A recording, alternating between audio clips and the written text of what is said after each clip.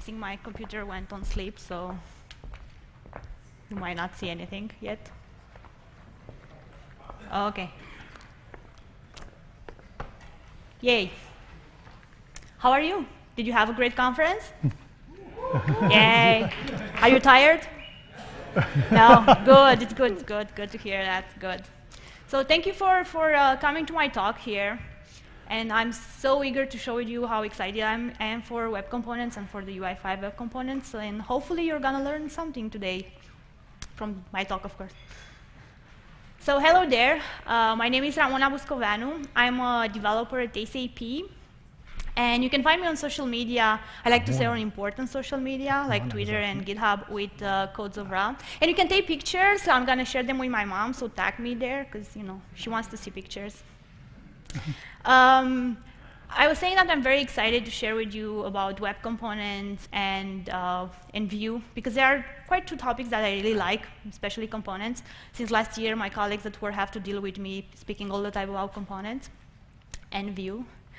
So what I'm going to try to cover today, I'll try to make a slightly small introduction into what are web components, why you should use them, and why you should consider maybe using them. We'll take a look into the UI5 web components, and we'll switch to see how Vue and web components tie very well together.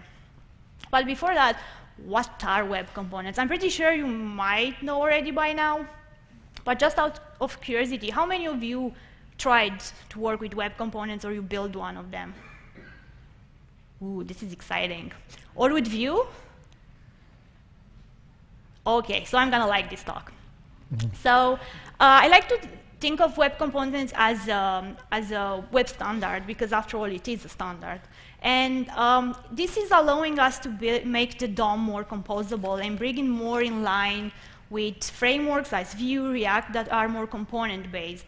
And that's going to make the DOM natively have that functionality.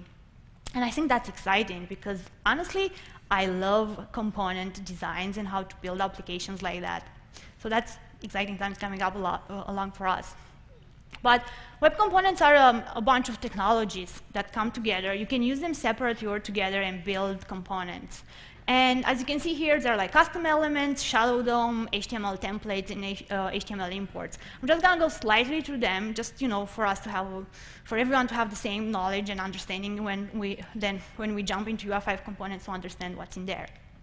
So custom elements, I like to call this one, if you ever had a dream to build your HTML tag, this is your time.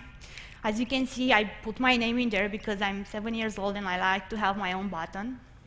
So what you can do with this, you can extend existing elements and bring them new functionality, or you can create your new ones, as I did here. It's a very silly example, but you can try it out in Con Sandbox. I put the URL here.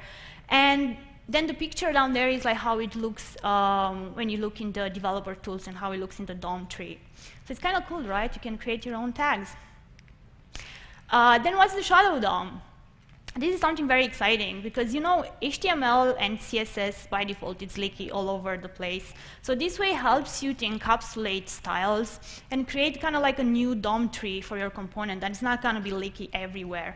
And you'll see there in the picture how it looks. You'll get like the tree, like the shadow root, and you can do lots of other bunch of things. And then on the HTML templates, if you ever worked with Vue, you may have seen them there. These are not rendered at the load time, so you kind of have specifically to say when they have to be loaded in the DOM tree. And again, a very silly example, because why not? Here I have a button, and then when you click on the button, it appends a new thing into the DOM, which is a new span element with the word world. And then in the HTML imports, actually, I'm very excited about this, because it's easy like that to import your components. So you'll write your HTML, CSS, and JavaScript in one file, and then you just import your component in your main file or something, and it'll be like that. But still a long way to go here, so don't get too excited. But you may wonder why, like, why should you use web components, right? Because there are 1 million things out there. And I like to think, Have you ever tried to scrub Facebook or, I don't know, Gmail? You may have seen there are like 1 million divs out there, and it's very, very hard to find any of the information. And one of the things with web components we can fix is readability, because after all, we build software for human beings and for other developers, and our applications have to be maintainable. So instead of going like 1 million divs in there and find the information and see what actually is in there, you just have like, I don't know, a name that says that's a navbar, or that's a subject title, or something like that. And because it's a browser standard, I don't know about you, but I love standards because that's gonna, force the browser to support the APIs for us and make our life easier as developers. They don't do that all the time, but at least we can hope about that. Reusability. Just think of that. You don't have to create a date picker every single time. You just have to reuse it. And every time that thing gets changed or updated, it gets updated in every single application that you are using it. And about the developer experience, and I think this one ties a lot with the component-based way of developing user interfaces. But you'll say, it's everything pink and rainbows and unicorns. This is the current support in the browser for custom elements in Shadow DOM. You see there's lots of red still out there. I think some of the squares are actually wrong. Some of them are supported. And custom elements in Shadow DOM and any of these are not supported in Internet Explorer, so I'm very sorry for you if you have to support that. Usually I'm very sorry for people that have to support Internet Explorer. And then HTML templates, and as you can see, my favorite ones, HTML imports, are not doing well there, so that's it, that's life. But don't worry, there are polyfills out there that can help you if you want to build your own web components and you want to make them maintainable everywhere. So I linked them here, so if you want to have a read, they're quite good and amazing.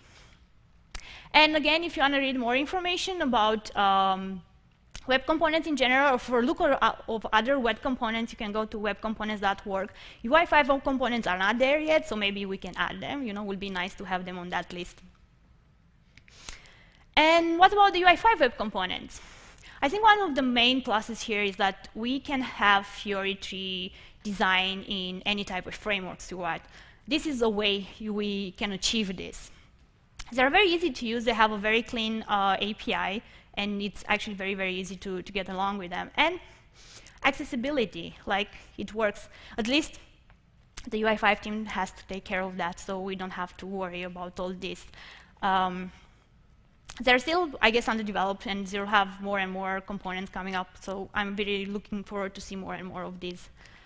And we're gonna move to Vue. I know the whole rhetoric around web components is that it's like this solution that's gonna come and save us from using frameworks. I don't believe in that, and I think that these two words, web components and frameworks, can get along because, you're not gonna write your router every time you wanna build a more complex application, so that's why we have frameworks out there to help us. And I think Vue is very good choice when we have to work with web components, let's say in bigger applications where vanilla JavaScript can't help us there.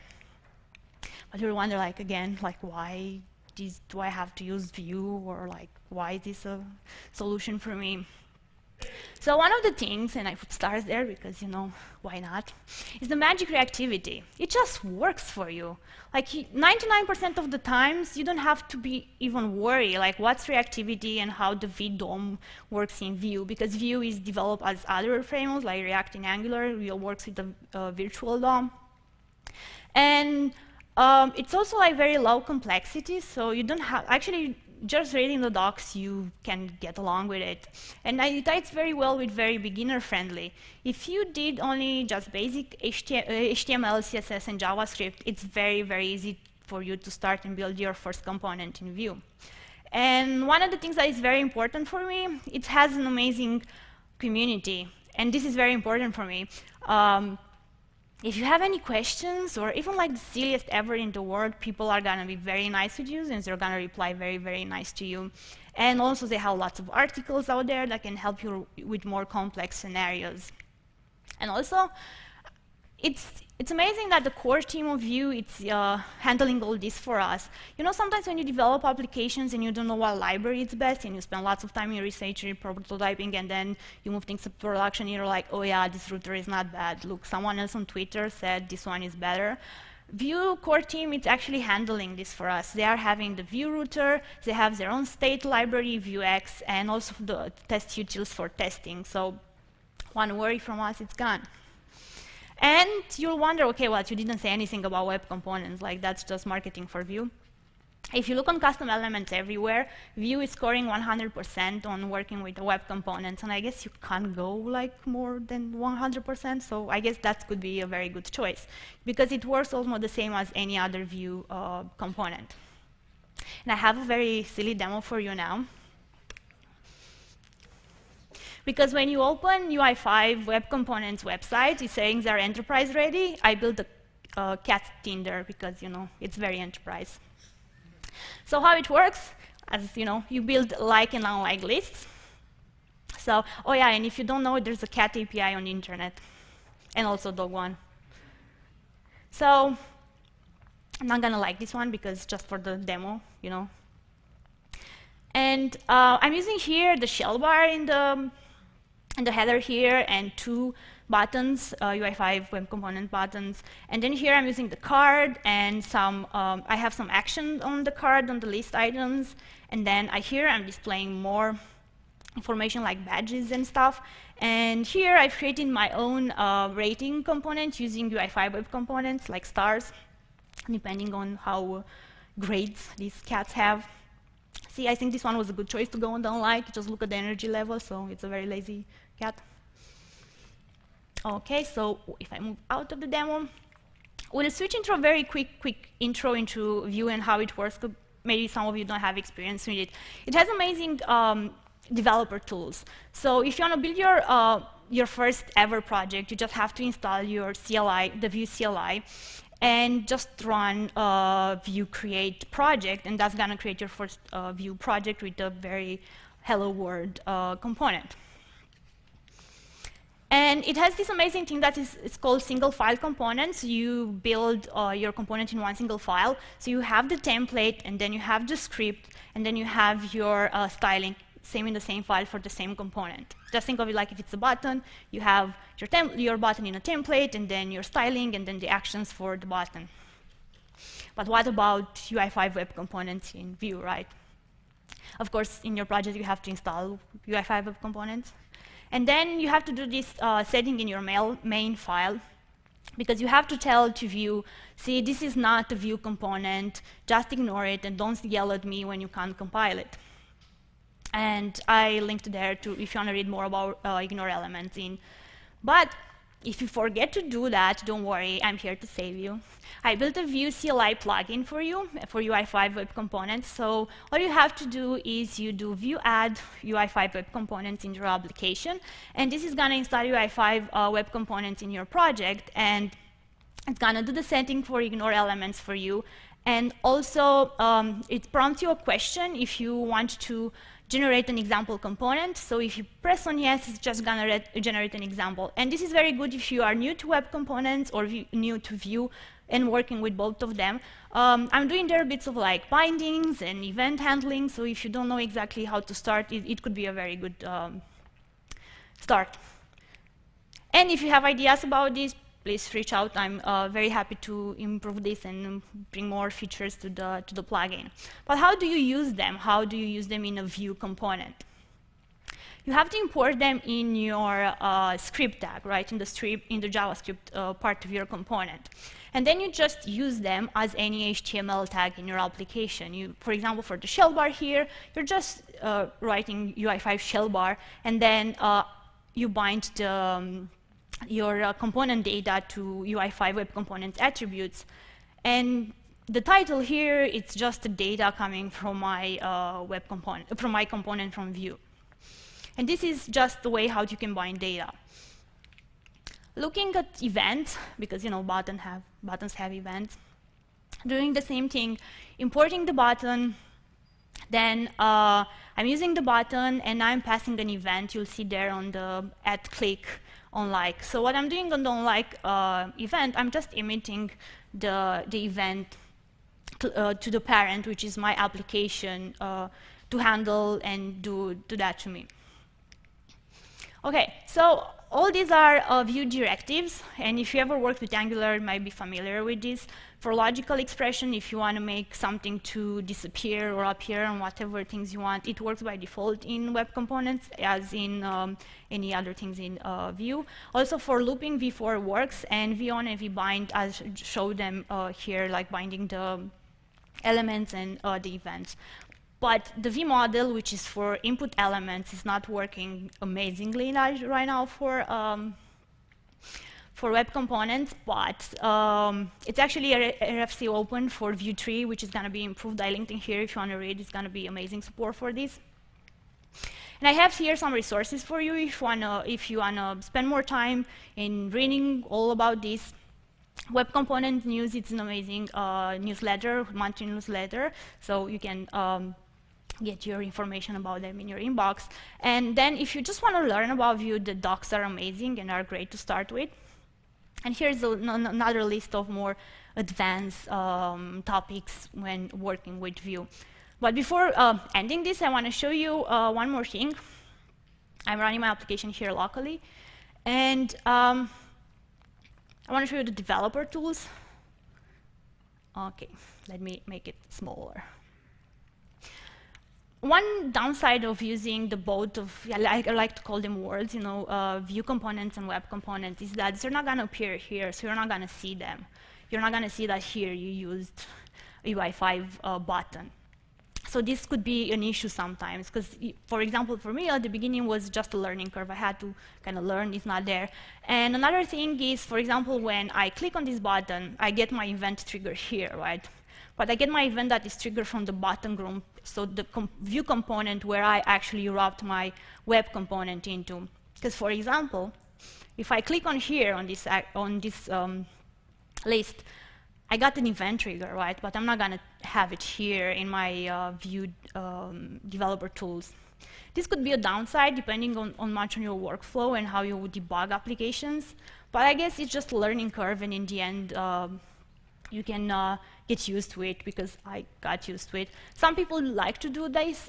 They like to wrap the web components into Vue components and just pass the attributes that they're using, and then they are reactive by default, and they can also debug and see all the attributes in here.